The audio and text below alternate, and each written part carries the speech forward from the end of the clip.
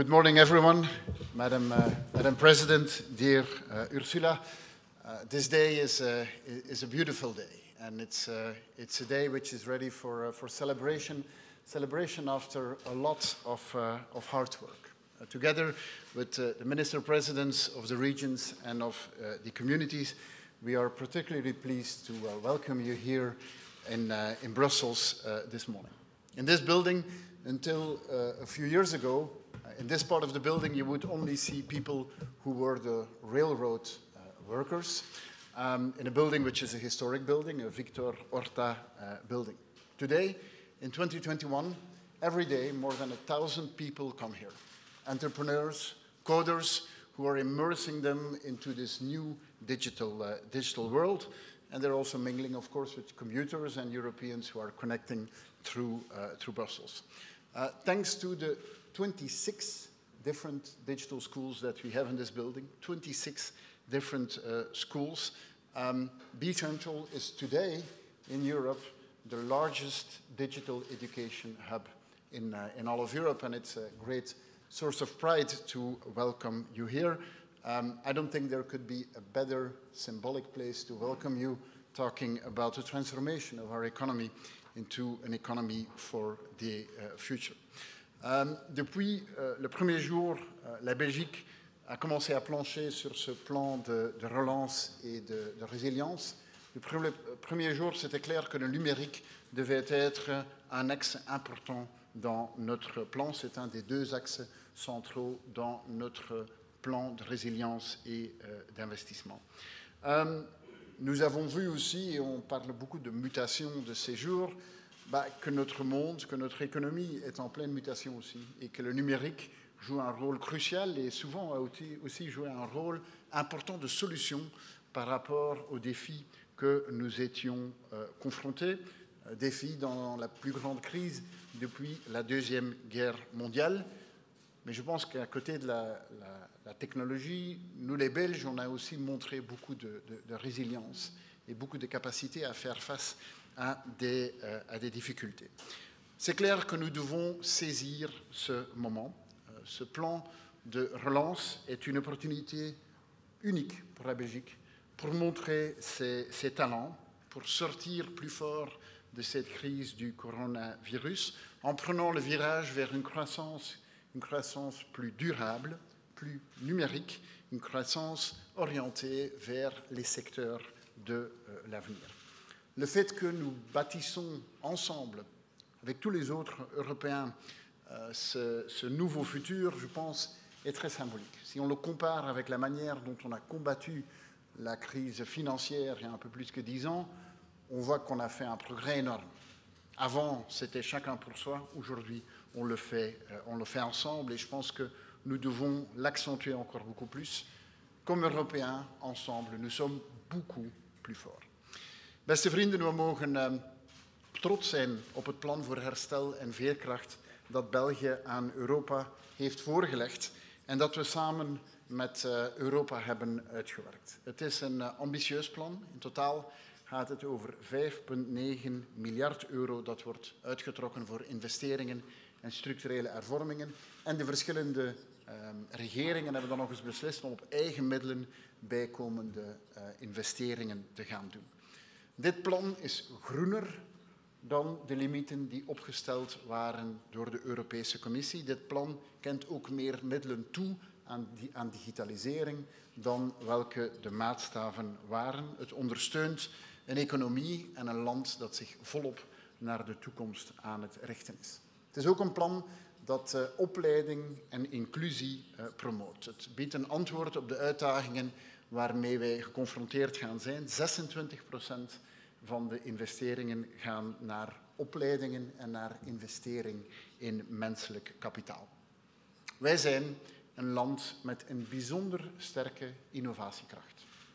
Er is een studie uitgekomen deze week van de Europese Commissie.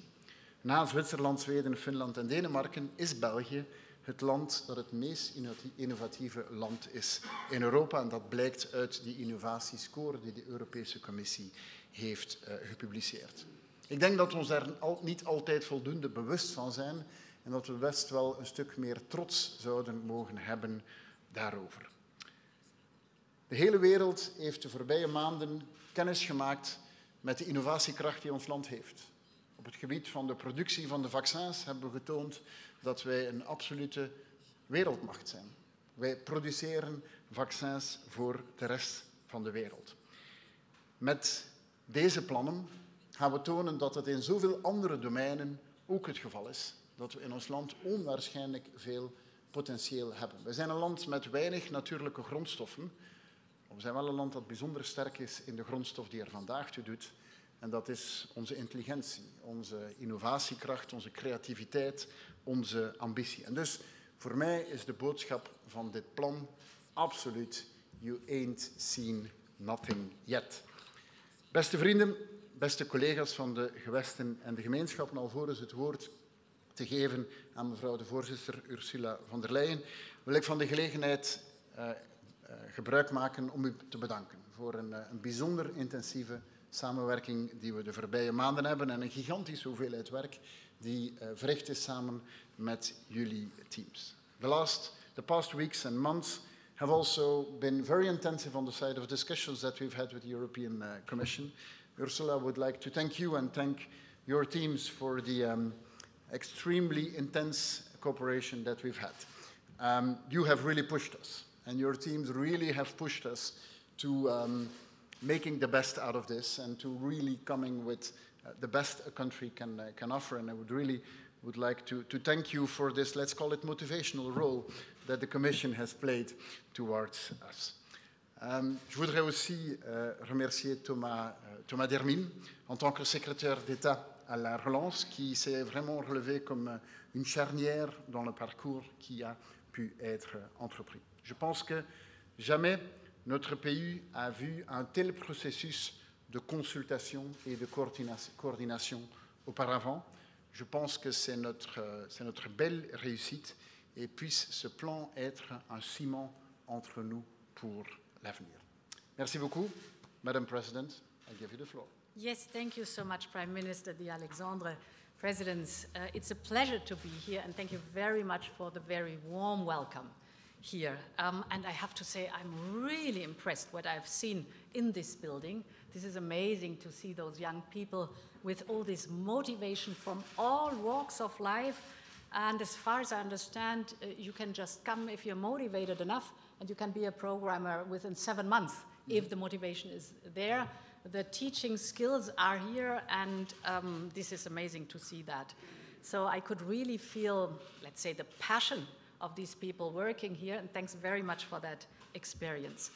Indeed, we have gone through very tough times the last 15 months in the pandemic, and now it's about recovery. Now it's about building up resilience. And one of our main cornerstones is Next Generation EU, our recovery plan for Europe. But it is much more than recovery. It will shape our continent for decades ahead. We will be investing through Next Generation EU more in digitization than ever before. We will make the European Green Deal a reality with these investments. And we will be equipping our societies and our economies to be stronger and to be more resilient. Next Generation EU is worth 800 billion euro in today's prices. It is the largest recovery package in Europe since the Marshall Plan. And it is a recovery that Europe needs now, and it will need it for the future. So indeed, I'm very happy to announce that today the European Commission has given green light to Belgium's Recovery and Resilience Plan. It follows indeed an excellent cooperation between our authorities. I very much thank you for that. It follows a thorough assessment through the Commission. And if you look at the reforms and the investment, I am sure it foresees that it will accelerate the green and the digital transition in Belgium, but of course also for the benefit of Europe. Nearly 50% of the plan will support green objectives, and it will help protect our climate. Just to take a few examples, you will be investing in large-scale energy renovation, As we know, 40% of the energy is going through buildings, so that's a main source of greenhouse gas emissions. If we invest there for insulation or modern heating and cooling system, it's a big step forward. It will invest in clean mobility, in the deployment of new green public buses, and of tens of thousands of electric charging stations. We've been speaking about that, how important it is to have the modern mobility, the clean mobility. And I'm very glad to see that this plan also heavily invests in the protection of Belgium's beautiful nature and beautiful biodiversity. So thank you very much for putting this emphasis there too. But as we've witnessed today here in this building too, the Belgian plan will dedicate a significant part to our other landmark goal, and that is digitalization. You are already a front runner in this area, and indeed, rightly so. You should take pride in it. This is outstanding. And now you will dedicate 25% of the Belgian plan to digitalization. I think Next Generation EU will give the boost to maintain your leadership in that field, with investments in fiber, in digital equipment for schools, in digital skills for all, and here we saw a brilliant example. So this is the right way to go. In short, the plan clearly meets the demanding criteria we have jointly established. The reforms it contains will improve the efficiency and the sustainability of public finances, and they will make Belgium's education system more inclusive, more digital, and help reach our objective of an 80% employment rate by 2030. Therefore, I'm glad to give green light to this ambitious, far-sighted plan. The Commission's approval is an important milestone for the disbursement of close to 6 billion euros over the next years. So what is needed now is the approval by the Council within the next 4 weeks, and then in July we can start together. And it is now with confidence that I hand over to you, Alexander, on behalf of the European Commission, the proof that this plan has been approved. Thank you.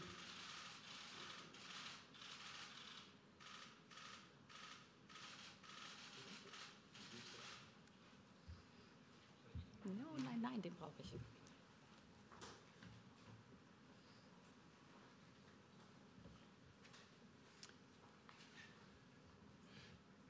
I think we are now open for some questions. Als er vragen zijn, s'il y a des questions.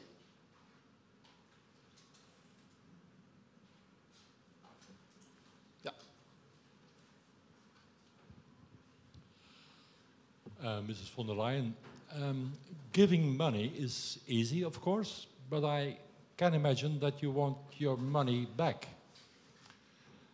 It's also my money, but when do you want it back? We are, with Next Generation EU, investing heavily in the future, and we have called it Next Generation EU because you're right, we're raising money at the capital market in a large sum, and therefore the investment has to be future-proof. It is investing in fighting climate change, in keeping our nature and biodiversity, and it is investing in the digitization. For us it's important, and therefore we called it Next Generation EU, that we mitigate the risks for the next generation and that we open the door for opportunities for the next generation. Meneer de eerste minister, wil het dan zeggen dat de volgende generatie dat dan terug moet betalen aan Europa? Wel, mochten we vandaag niet investeren in de toekomst, mochten we vandaag niet investeren in die domeinen die de domeinen gaan zijn die ons economische groei gaan geven, die ons jobcreatie gaan geven, dan zouden we een fundamenteel probleem hebben. Wat we hier doen, en de vergelijking door mevrouw van der Leyen is eigenlijk gemaakt met het Marshallplan in het verleden. Toen waren we afhankelijk van anderen om ons te komen redden. Vandaag nemen we onze toekomst zelf in de hand. Deze investeringen en de analyse van de commissie was een zeer diepgaande analyse om zeker te zijn dat dit productieve investeringen zijn. Dat dit investeringen zijn die zorgen voor economische groei. En als je economische groei hebt, dan heb je als een overheid inkomsten. Dan heb je een capaciteit inderdaad om schuld die aangegaan is, om ervoor te zorgen dat die schuld draagbaar kan zijn. De manier dat het vandaag georganiseerd is, en dat is de eerste maal, is dat de Europese Commissie zelf middelen gaat halen op de kapitaalmarkt en dat ze zelf instaat voor het feit dat die schulden door haar gedragen worden. Maar uiteindelijk, de Europese Commissie is maar zo sterk als de lidstaten die achter haar staan. Met andere woorden, België moet dat niet teruggeven. Nee, vandaag zijn dit inderdaad middelen die op Europees niveau geïnd zijn en die ook gedragen worden op Europees niveau. Dat is een doorbraak. Maar in moeilijke en uitzonderlijke tijden is het soms ook logisch dat je met nieuwe oplossingen komt. Dank u wel. Hi, Elodie Lamaire with Le Soir. I have two questions. First to both of you. There was the first issuance of EU bonds last week, and there was a high demand, even 7 times higher than the offer, I think. You said in Italy that this was an exceptional response to an exceptional crisis, but do you both think that maybe this way to finance our budget should continue in the future and not be a one-shot? Et pour le Premier ministre, les réformes qu'on va devoir faire pour obtenir les fonds, ce sont des réformes qu'on a dans les recommandations économiques depuis des années. Est-ce que vous êtes confiant dans le fait que ce qu'on n'a pas pu faire depuis des années, on va le faire dans les 5 prochaines années? Merci. So, it is an exceptional response to an exceptional crisis because for the very first time we are raising this amount of money together as on the European level as 27. And you're right, when we were raising the capital last week on the financial markets, we could just see the trust and the confidence in this European Union because it was so heavily oversubscribed, which is always a signal for trust and confidence. And now it's our common responsibility, and I'm very glad to see you here, it's our common responsibility really to make it happen. We have to prove that we are worth this investment and the trust and the confidence. And therefore, for me, the main job now is together with the leaders, implementation, and make sure that we are worth the confidence. Donc, par rapport à votre deuxième question, en effet, ce plan RRF comprend plus de 80 projets, mais en parallèle aussi 36 différentes réformes qui font partie de ce plan et qui font aussi partie de tout l'effort de suivi d'implémentation. Réforme dans notre pays, nous sommes tout à fait capables de le faire. Gouvernements précédents, les plusieurs gouvernements précédents, je peux parler uniquement que du niveau fédéral, ont fait beaucoup de réformes, des réformes qui étaient demandées de l'Europe et auxquelles on a répondu. D'ailleurs, ces réformes, on ne doit pas les faire parce que l'Europe nous le demande. Ces réformes, on doit les faire parce qu'elles sont nécessaires pour pouvoir préserver notre prospérité, par exemple, préserver notre système de sécurité sociale et sa puissance qui ont été prouvés, par exemple, dans cette crise passée. Ja, Rob. Rob Herbout for VRT, Belgian television. Madam von der Leyen, how severe will the Commission be when controlling if Belgium reaches its milestones, or will you be rather lenient? I have also a second question. Last week, Prime Minister De Croo said that the EU is not a cash machine, referring to the situation in Hungary and Poland. When will the European Commission start applying the rule of law conditionality mechanism? And will you act upon the demand of 40 member states to refer Hungary to the European Court of Justice regarding the law that was approved last week? Yes. So, if I take your last question first, the Hungarian bill is a shame.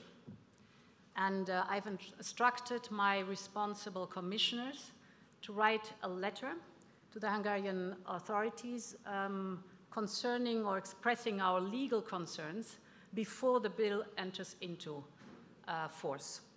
This bill clearly discriminates against people on the basis of their sexual orientation. And it goes against all the values, the fundamental values of the European Union. And this is human dignity, it is equality, and is the human fundamental rights. So we will not compromise on these principles. And I have said it before, and I want to repeat it. I strongly believe in a European Union that is clear that where you are who you want to be, and I strongly believe in a European Union where you are free to love whom you want. And I believe in a European Union that embraces diversity. This is the foundation of our values. So I will use all the powers of the Commission to ensure that the rights of all EU citizens are guaranteed, whoever you are and wherever you live.